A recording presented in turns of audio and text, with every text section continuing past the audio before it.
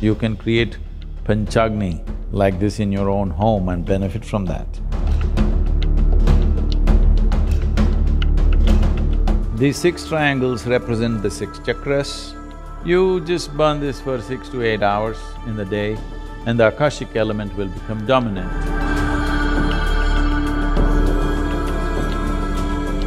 If there are sick people, growing children, old people, it will do wonders for them.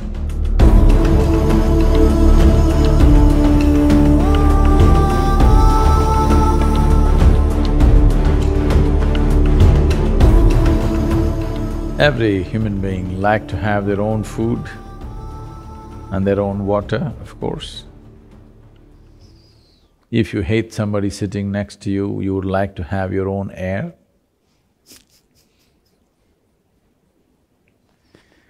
When you find everybody around you is not as fired up as you are towards your growth and ultimate possibility, then you want to have your own fire. You don't want to sit in common fires.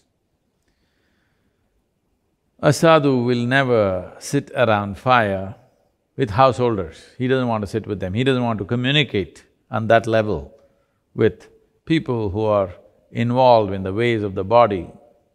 So he'll want his own fire.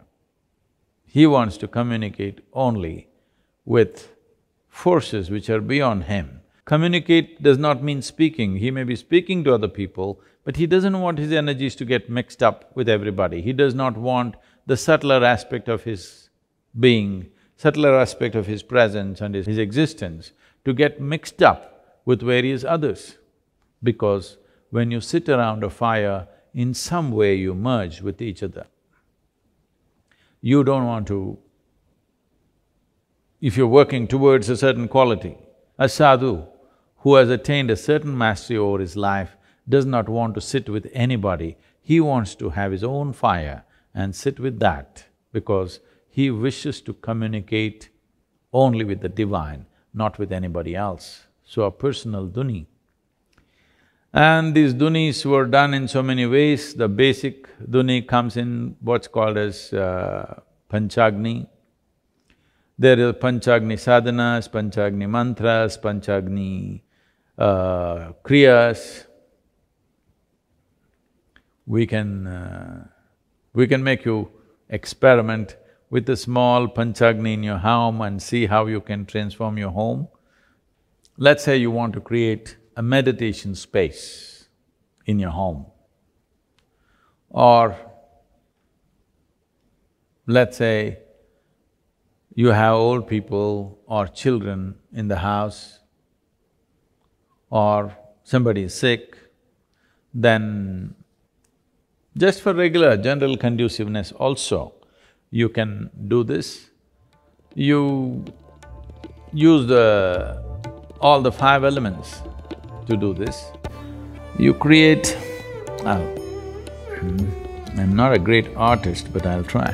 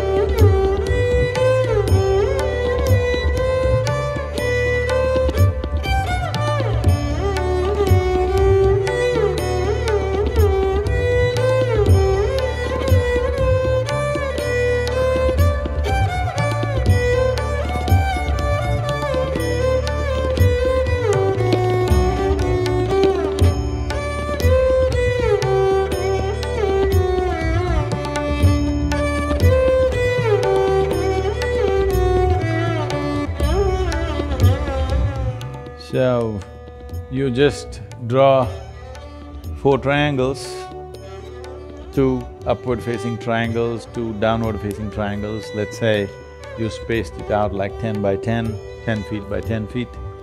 or 6 feet by 6 feet or whatever the space you want to create, and a central two triangles intersecting so that it forms like an anahata star. You can draw this with flour, rice flour, or you can draw this with grains, let's say pulses or just rice. You can just make an outline or you can fill it. The important thing is something that's earthy. You can even use fine red earth to do this. So, totally there are 6 triangles here. These 6 triangles represent the 6 chakras, because the 7th one is not something that you manipulate like this. It's the 6 chakras and the 5 elements and the 5 different fires. So you create a plate, preferably a copper plate or any metal plate, let's say, filled with water, and in that you keep a lamp, a ghee lamp or a vegetable oil lamp, preferably sesame oil.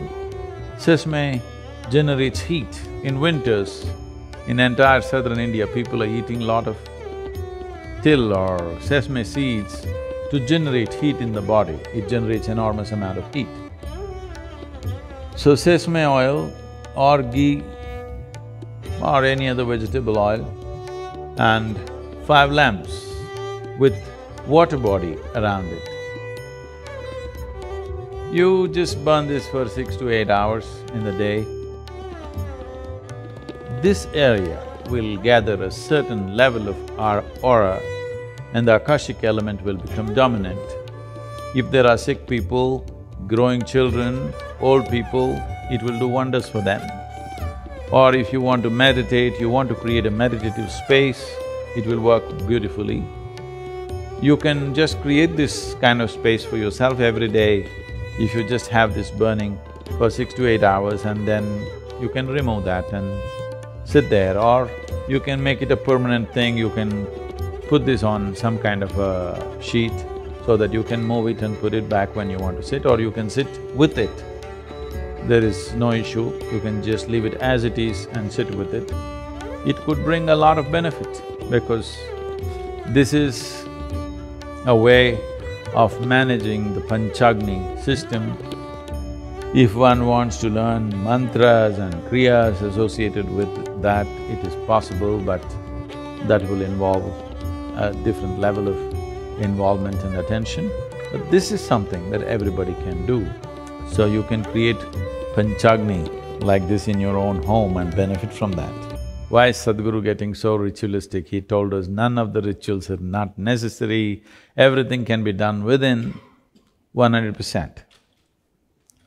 If you know how to turn inward and maintain this Sarvagni within you, which touches everything in the universe, none of those things are needed. Where you sit is the most conducive place. Your very presence will work 1,000,000 times better than all these arrangements. But if you don't have that, nothing wrong in using external support. If you're in such a condition that your way of being is not influenced by anything around you, then you don't need any ritual, nothing is needed. What's within will take care of everything.